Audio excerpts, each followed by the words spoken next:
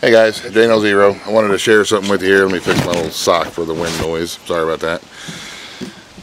Well, there's the wind turbine. Working, spinning. You can see the guy wires in the tower doing their job. The wind turbine is doing its job, and we got sun today, so we're getting quite a bit of juice going into the batteries, which makes me happy. I just wanted to show y'all that it is working, it is spinning. The tower has not come crashing down. It is not extremely loud. It doesn't vibrate itself off the top of the tower. It does exactly what it's supposed to do. And as soon as we get another little burst here, it'll pick right back up and keep going. But I'm liking it. It's doing exactly what it's supposed to do and exactly what I need it to do, which is not run constantly, because I don't have constant 30 or 40 mile an hour winds.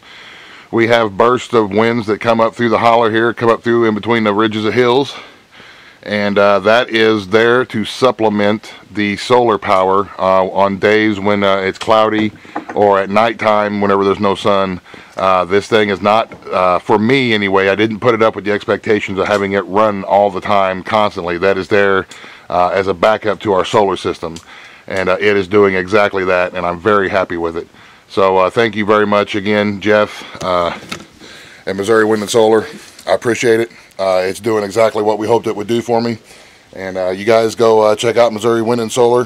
They still got their contest going on until I believe the 11th of November. And they're giving away a wind turbine. And all you got to do is leave a comment, man. You don't get much easier than that as far as the contest goes. So I'll put a link to the video there. Or maybe there, or wherever it pops up at. I'm still not good with this annotation stuff. So anyway, y'all have a great day. Thanks for watching. God bless in the end. Alright, not the end. That thing's spinning, so I'm going to see what kind of output we're getting out here. Let me put my camera down, get my little multimeter out here. I found it on eBay for 26 bucks. Thank you, Redneck Prepper down in Arkansas. You're awesome, bro. Helped me find this. Last year is when we found it, but it's doing what it's supposed to do. So I'm going to take these little probes here from the multimeter, see what kind of output we're getting. Right now it's spinning real slow and we're getting 6.18 volts coming out of it. So it is working. I don't know if you guys can see that or not. I hope you could.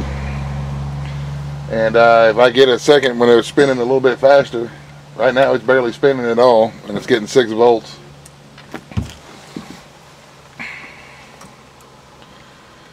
Barely spinning, I'm getting 6 volts. So whenever I get a little bit more breeze and a little bit more wind and it starts spinning faster,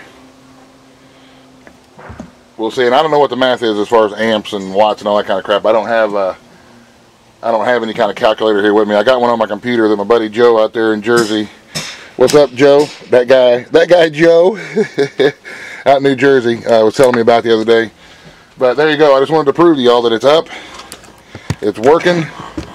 It's quiet. It doesn't make a whole lot of noise. My tower is not flopping around and falling down and killing people and making all kind of natural disasters. It's working exactly the way that it's supposed to for how we got it set up. And we even got, you know, a extra bit of sunlight today to help make some power to fill up the battery. So I'm very, very happy with it, y'all. So thanks for watching. Go check out the contest and maybe you can get you one.